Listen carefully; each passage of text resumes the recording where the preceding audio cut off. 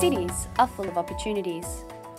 However, cities are often divided, isolating people in disadvantaged neighbourhoods. A new study by the OECD assesses spatial inequalities in cities. The extent to which rich and poor people live in separate neighbourhoods can be up to 3 times higher between cities in the same country.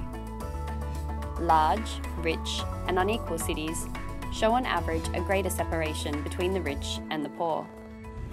People with the highest income tend to live more concentrated in specific neighbourhoods than others, although there are exceptions. In cities across 8 European countries, on average 15% of people are foreign-born. Urban poverty can be higher in neighbourhoods with a larger number of migrants, and minorities often live in neighbourhoods with lower access to jobs. This can impact their job prospects. Bridging divides and making our cities more inclusive would be facilitated by equal access to quality education and healthcare, efficient public transport, a well-planned housing policy, and less restrictive land use regulations. With the right approach, policymakers can build cities that work for everyone and leave no one behind.